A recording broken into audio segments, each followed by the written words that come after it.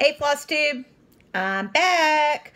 It's Leslie with That Cat Flossing, and I know I'd mentioned a couple of times on some of my previous floss tubes and on, I think, Stitch Mania or Cross Stitch Addicts that I was working on some project bags. And I found wonderful tutorials by Vonna, Epperson, Pfieffer, the Twisted Stitcher, and by Suzette, the Primitive Stitcher. And I can recommend both of those to you. They are extremely concise and organized, and if I can do it, you can do it kind of thing. And I will put links to both of those in the comments when we're done. So, let's get started. The first bag I made was the one with the pattern from Suzette, the Primitive Stitcher. And this is it. It is a zipper bag. It's got a 14-inch zipper in the top. It's lined with a contrasting fabric. Now, you could do it all out of one fabric if you wanted to, but I did what she suggested and used the 3 different colors just because I like pretty colors. But you can do it however you want. One material would be fine. My zipper foot arrived. I got the zipper in without a tremendous amount of difficulty. I noticed a comment from Lynette, who does homesteading on the home front, that she had installed multiple zippers on her bags without using a zipper foot. I was not that confident in my ability to do that, so it was, I think, $4.99 for the zipper foot. It wasn't an exorbitant amount of money, so it was easy enough to get. And I'm very, very happy with this bag. It did take me a while. I'm not a novice stitcher. I took some stitching classes when I was, 4-H kind of class when I was 10 or 11, and then one of my aunts kind of helped me learn to sew. And so I sewed quite a bit growing up. And then I did not do anything more complicated than sew up the seat of my husband's pants when he ripped them out for probably the last 20 years or more. So it wasn't a complete novice, but I'm certainly not an experienced, professional quality seamstress by any stretch of the imagination. And I found, like I said, both tutorials very easy to follow. This one, like I said, it's a little bit more complicated because you are having to piece the fabrics together, the contrasting front and top, and then the contrasting lining. But it was very, very easy to do.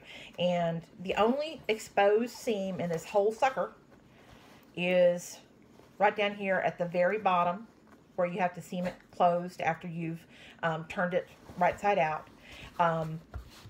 And it looks very, very finished and professional. I'm real proud of myself with how it came out. The first thing I did, I watched the tutorial all the way through. And I watched it again and wrote down step by step. And she references her tutorial to a free Craftsy class. And I did print that out just so I would have the instructions, even though the sizes were incorrect on that. But it's a freebie, and I'll link it in the comments below also.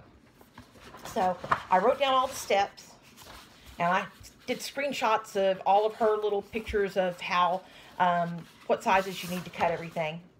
And then I made myself a pattern. And what I did was just cut one for each dimension that she mentioned in her tutorial. And I ended up with a total of 5 pieces. There's one that I don't see right here, but there is one more. There it is. And then because, bells, bells. Sorry about that. There we go. There's the 5th piece. And because I'm a little memory challenged, I did write on each one of them the dimensions, how many to cut. Like for this one, the main outside fabric, I needed to cut 1 for the main outside fabric and then cut 1 interfacing. And I used a mid-weight fusible interfacing for this, and all the materials were a lightweight polycotton blend. So this made it real easy. I do use a mat cutter and a rotary cutter to cut with, and I just laid the material down on my mat, held this down on top of it, dipped it right along, worked like a dream. That part was very easy. Other than that, it was just following step by step the instructions in her tutorial. It was a little challenging to do the thing where when she gets to the part where you unzip it halfway. My big fat hands, because I've got man hands, man, I've got big hands. I had a little bit of a hard time grabbing a hold of the zipper to pull it back up to the other side of the zipper, but other than that, no problems whatsoever. And I don't know if those are going to show up on the video, but my husband is texting me, so if you see little messages show up, ignore them, because as usual, I forgot to put this in airplane mode. But anyway, this probably took me 3 hours, give or take. I feel like they'll go faster, because I do plan to make more, but I feel like they'll go much faster once I'm comfortable with the, you know, step-by-step doing it. And like I said, real happy with how it came out. The next tutorial I did was the one by Vonna Epperson Pfieffer, the Twisted Stitcher, and I did the same thing with hers. Watched the video all the way through, wrote down the key points, made myself a pattern like what she did, and it just says, yeah, I need to cut one each of the front, the lining, and the interfacing. And I made mine, I think, the same size that she made hers. You could, on both of these, adjust the sizes however you chose to suit your needs. You could do it smaller, you could do it bigger, whatever floats your boat. This one was so easy to do, with one exception. I think I'd mentioned that I have a fairly cheap,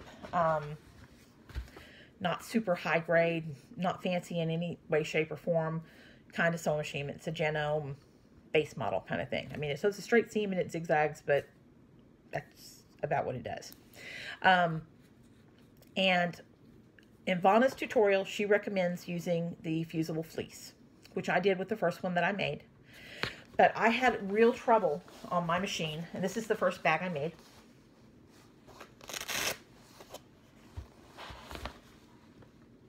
It's already got my Lizzie Kate things unseen in there. I had real trouble on my machine, at least, sewing through the multiple layers of the fusible fleece and the material. Part of that may have been because this is material that I bought eons ago to make cage curtains for a cat show out of it and never used it. And it is a decorator weight cotton fabric. And I don't know if it was because the fabric was heavier weight or what, but I literally, on these places right here where the two layers, where there are multiple layers of fabric and 2 layers of the fusible fleece in there, I literally, my pressure foot would not lift high enough to go on there. I broke one needle. I changed out to a jeans denim weight needle. I was able to sew through it with that, although I had holy hell doing the back and forth. So I think that this is a function of, I probably, you know, no problem with Vonna's tutorial. This was a function of I was using a heavier weight cotton and fusible fleece, and I have a real base model sewing machine. But it definitely was doable. It ain't perfect. Ain't nothing I've ever done perfect. And this is no exception, but I took my husband's car into town this morning to get the oil changed, and I toted my little project bag with my cross stitch in there to sit at the Toyota dealership, and I got 3 separate comments from people on what a pretty bag I had. So thanks, Vonna. And this one was super easy, start to finish, an hour. On the second one, the first one I made, this one took me a little bit longer because, like I said, I broke a needle and had trouble with the thickness of what I was working on. I think if you stick to your lighter weight cottons, the fusible fleece will probably work fine for you. Or if you have a little bit more advanced sewing machine, it probably would work well. When I redo it again, I don't think my corners look very good, and they want to keep flipping up. I have ironed the living bejesus out of this thing, and they still want to flip up. And again, I think that may be because they're so thick. I did clip the curves, but still they want to flip up. But, you know, I may go try with a fusible fleece. My mother-in-law lives next door, God love her, and she is an expert seamstress and has a much nicer sewing machine than I do.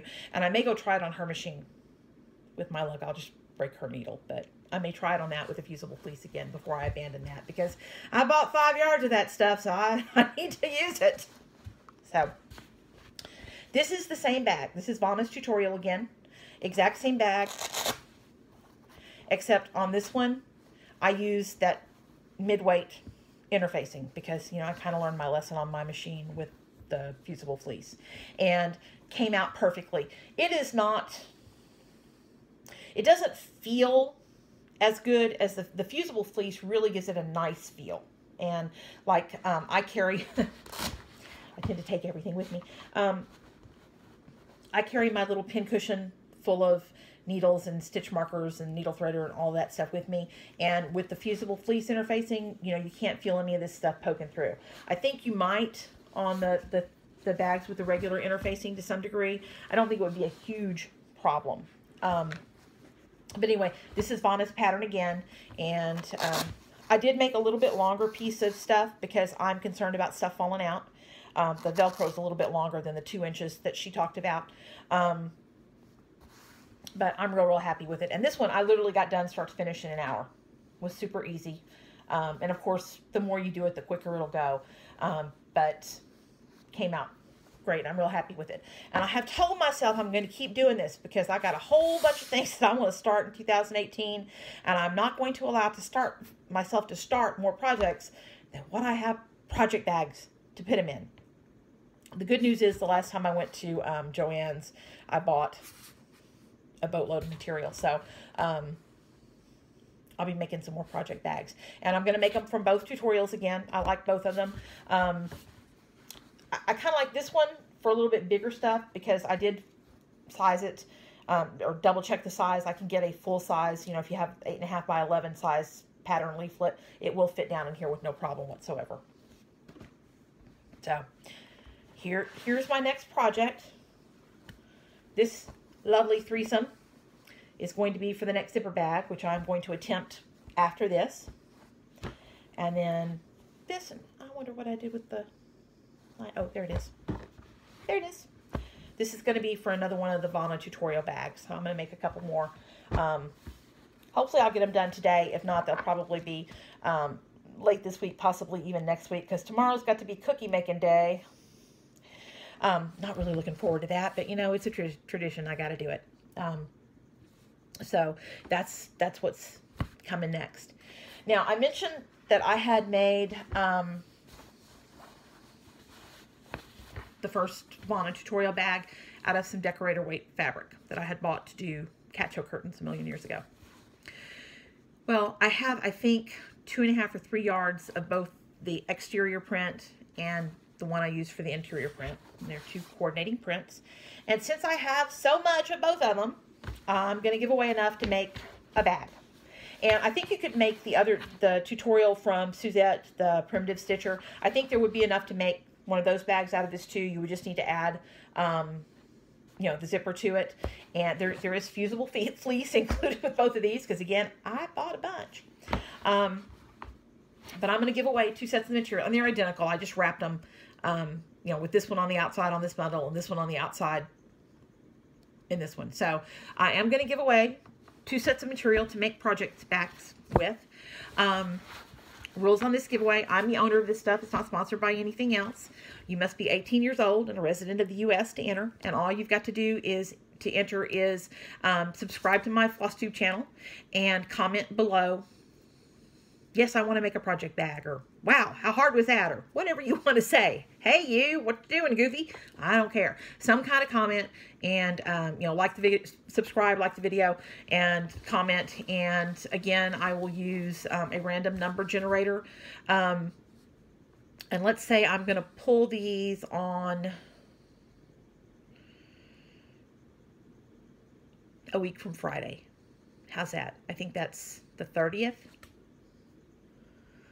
So I'll just assign numbers to everybody's comments and then use a random number generator to pull out 2 sets of stuff to make a project bag of your choice of tutorials from. And I'll link those tutorials below. And if you have any questions about anything that I've said, please feel free to ask. I'll do my best to answer. I might know the answer, I might not, but I'll search it out if I don't know. How's that? And I thought I would do one little fun thing with y'all.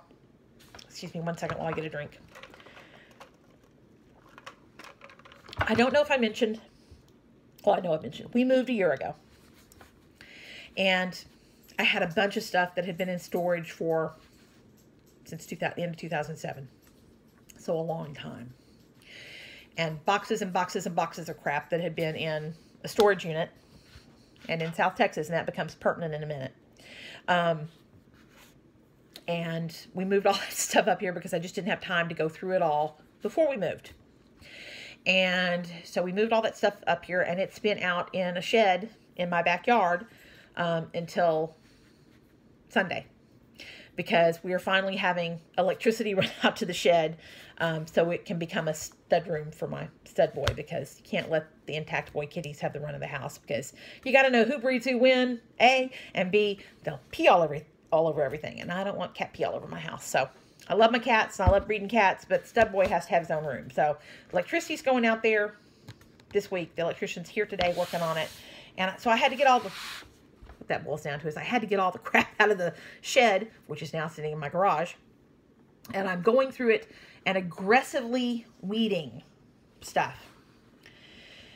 Which brings me down to, I spent all day yesterday in my garage unpacking stuff. Other than the little bit I took to do a video yesterday, because I just needed a break.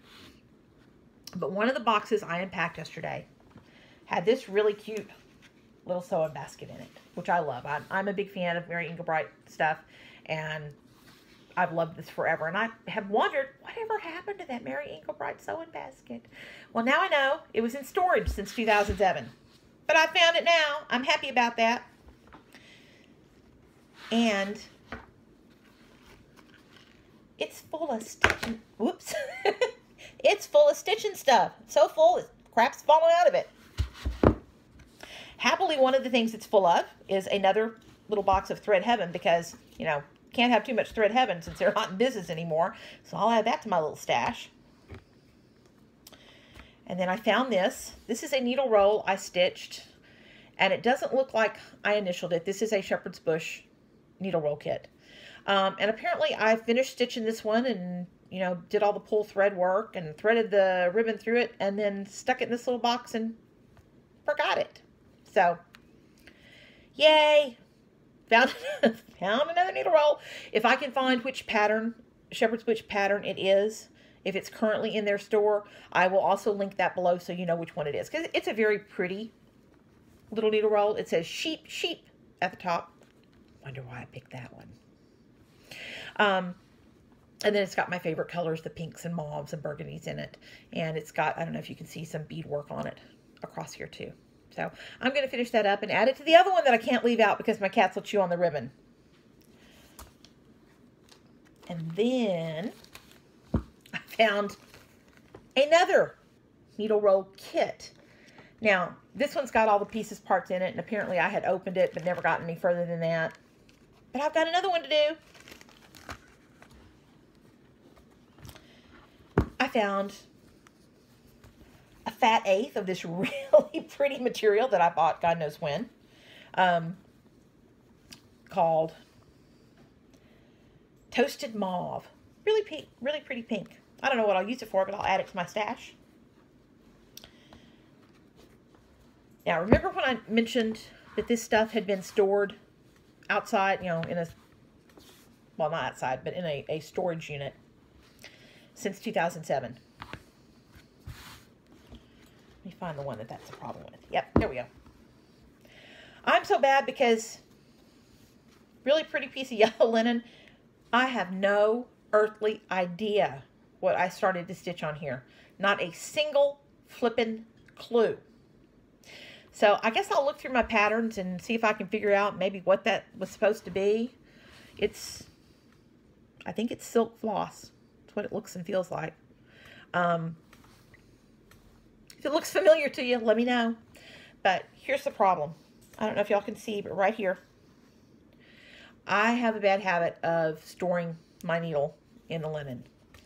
And on this one, I don't know if y'all can see right here, but there are rust marks because South Texas is an extremely humid environment, and apparently being stored not in a climate-controlled situation, although supposedly it was air-conditioned, but yeah. Anyway, I have rust marks on here, So, we'll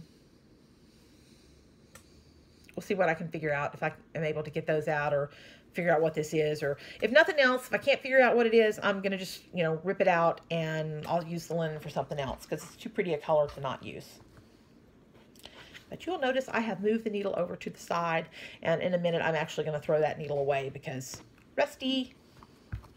Rusty, rusty. Not a good thing. Rust is not your friend. Oh, this is actually the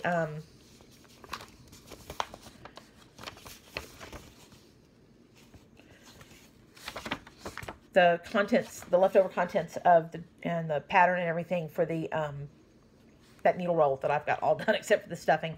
I'm looking for something that says the name of it. Shepherd's needle roll. Well, that would make sense. It says sheep, huh? Anyway, add that pattern back to my stash. And apparently I had some leftover silk floss from it too. So it's just interesting to find this stuff from, you know, eons ago. And here is Silken Colors. This is what's stitched on that yellow fabric that I have no clue what the pattern is. But there's some pretty Silken Colors thread. I have to add to my stash too.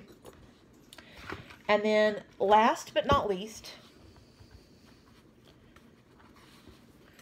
this is Mother's Heart from Shepherd's Bush. And I had started stitching this before my mom died. And then she passed away and I never finished it. But there it is. And I think I'm going to go ahead and finish it up and give it to my mother-in-law because I love her so dearly. And, you know, Mother's Heart pattern talks about how dear the mother is to the children. And JJ is just that dear to me. So I'm going to finish that up. I do know where the pattern is. Why it wasn't in here with the other stuff, who knows? And then there was just a bunch of little miscellaneous stuff that I really don't know why. But there's all these little Mill Hill treasures, which for $1.56 a piece, I figured they, you know, had been around for a while. There's like 6 or 7 different ones. So I'll add those to my stash too. So anyway, that was a very happy little surprise for me to find. I was thrilled about that. Oh, and 2 more pair of scissors. I don't know if they're still sharp or not, you know, since they were stored in the crappy storage too. But you can never have too many scissors, right?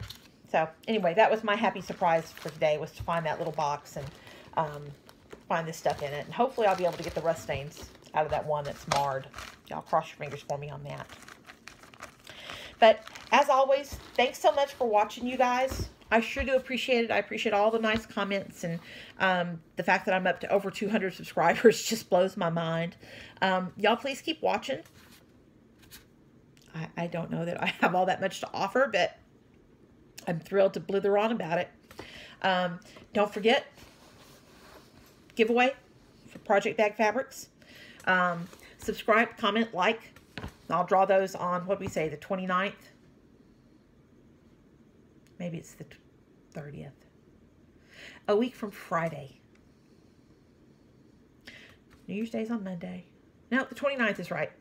That's right. Sorry, no camera in front of me and, you know, brain fuzz. Well, I'm going to go see if my electrician's making any progress.